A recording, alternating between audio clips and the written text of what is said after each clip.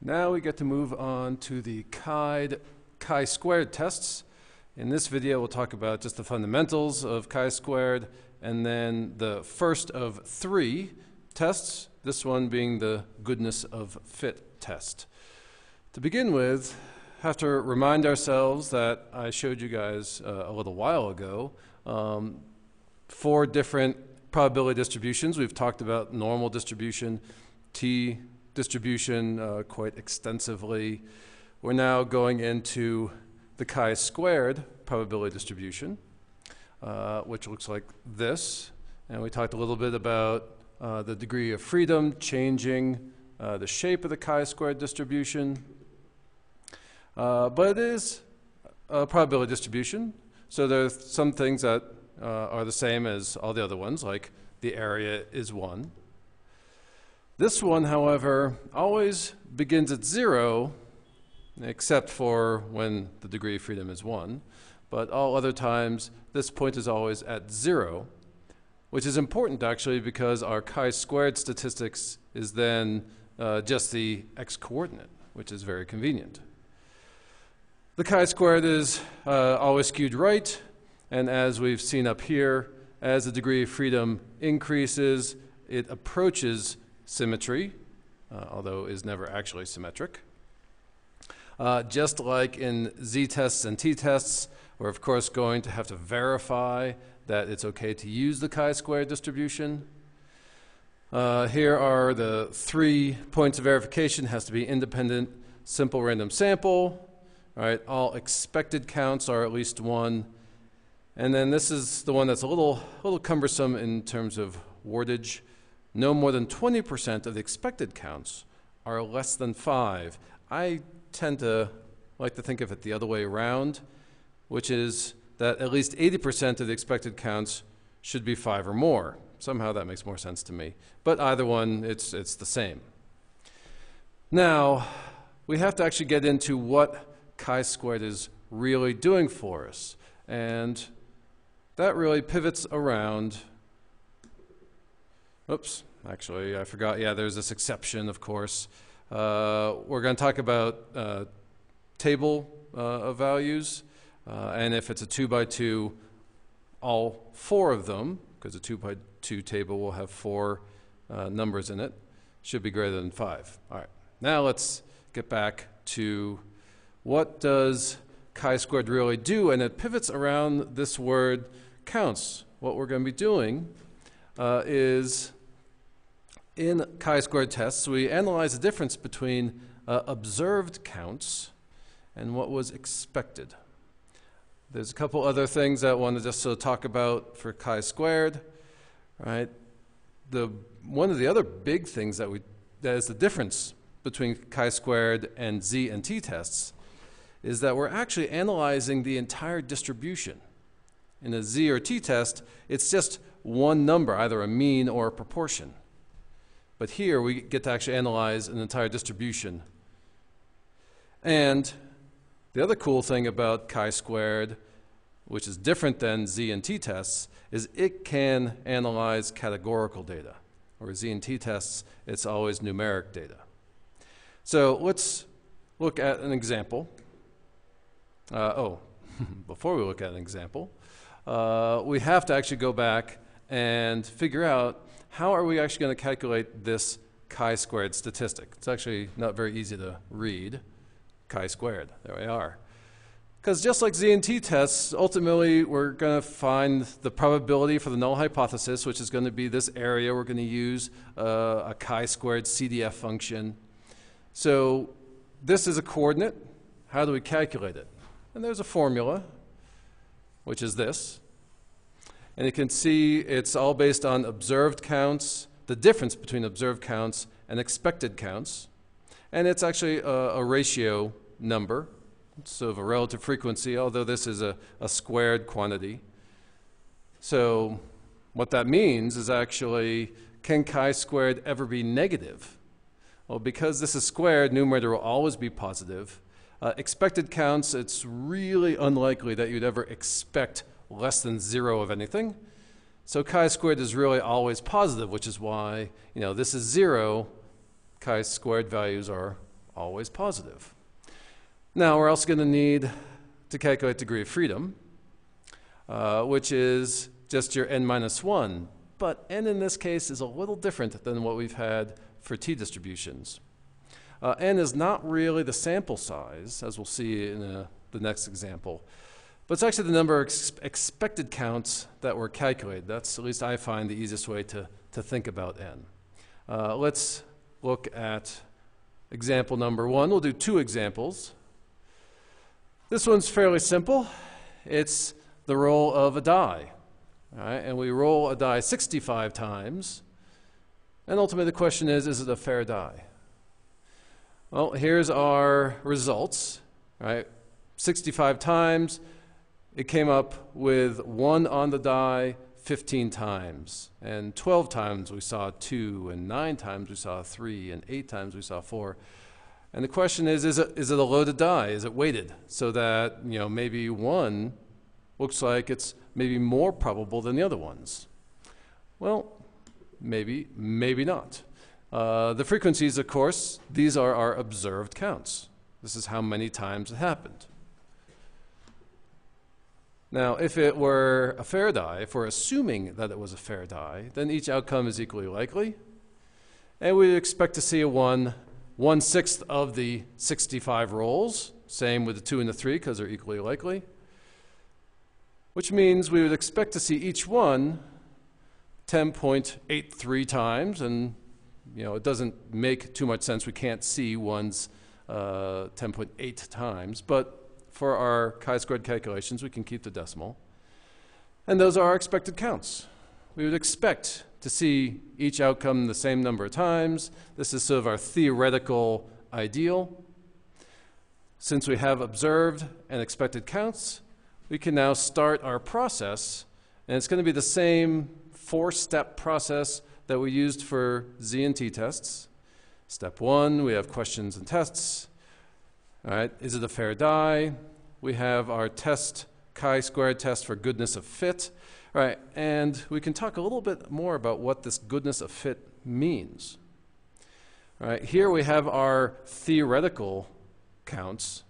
How well do these actual observed counts fit the theory? Right? That's what it means by goodness of fit.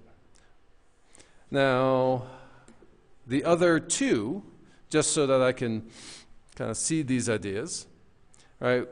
We can use chi-squared for what's called homogeneity of populations. Are populations the same? And we can also use chi-squared to establish association and independence. But those will be the next 2 videos. Now, we of course need to verify our distribution. Here are our 3 points of verification. We have our expected counts. So of course, in fact, 2 and 3 are pretty easy. Right? 1, right, they are independent, and they are essentially represents a simple random sample of all possible rolls. So it's verified as chi-squared. We can get our hypotheses, right? Of course, just as before, null hypothesis means there's no difference. This is a fair die. The observed difference is, you know, this 15 and this 8 and 9. That's just normal expected random variation. Really, there's nothing going on here. All right, alternate hypothesis is that it is a weighted die. Something is, you know, wrong here. The observed distribution of outcomes is different than the distribution that is expected. Right. Now we can get to the fun part. We can calculate our p-value. All right, remember, this is our chi-squared. This is how we get chi-squared. We need 2 things to get our probability, and that's chi-squared and degree of freedom. So what I'm going to do is put these into my L1 and L2 lists and use this formula in L3, and it'll look something like this. All right, here's L1, here's L2. Formula for L3 is this formula, and here are all the individual components of chi-squared, but this big capital sigma means, of course, summation. So in order to get chi-squared, we have to sum L3, which means it's 2.846. The next thing, of course, is what's the degree of freedom? N minus 1 is how we calculate it.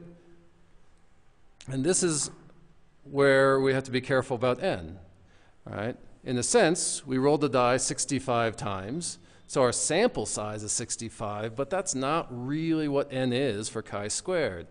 How many expected counts did we calculate? There are 6 of them. So that's n. And so we have 5 degrees of freedom. Once we have that, we can look at our chi-squared distribution, and we can map on our chi-squared of 2.846. And we know that this is going to be the area that we're looking for. We can now use our chi-squared CDF function. I've given you the syntax here, lower bound, upper bound, degree of freedom. So I put in 2.846 for my lower bound. There is no upper bound, so I use just a really big number. And 5 degrees of freedom. And it should look like that. Now, just to show you where that is on the calculator, all right, we go second distribution, and just like our normal CDF, TCDF, if we scroll down, chi-squared PDF, and there's chi-squared CDF, which is 8. Lower bound is going to be our 2.846. Sorry. Our upper bound, I used 1,000. And degree of freedom is 5. It gives us our equation if we want to look at the whole thing. All right, here's our chi-squared CDF function. I hit the arrow button a few too many times. Come on. There we go. Hit enter, and we get our 0.724 if you round it properly. Now, if you were to change, come on, this to 500 instead of 1,000, probably shouldn't really be much different. In fact, it's not at all different. So we could have used 500, I suppose. Again, it's such a big number. There's so little area out here that it doesn't make too much difference. So that's the chi-squared CDF function. And now we can move on to step 4 and interpret some significance.